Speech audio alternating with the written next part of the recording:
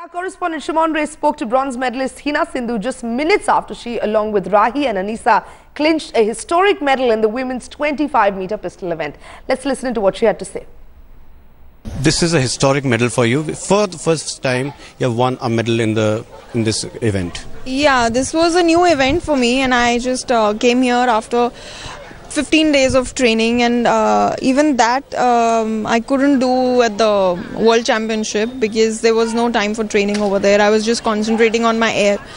This is not my event, and it feels really good that despite the fact that I'm playing this match for the first time, this is my first international match, and it feels really good that we won the first medal that India has ever won in this event, 25-meter sports pistol. Anisa was the one to shoot after us, me and Rahi, and Anisa did really well because we were, before she started firing, we were I think 5th or 6th, and she fired and we got the bronze medal.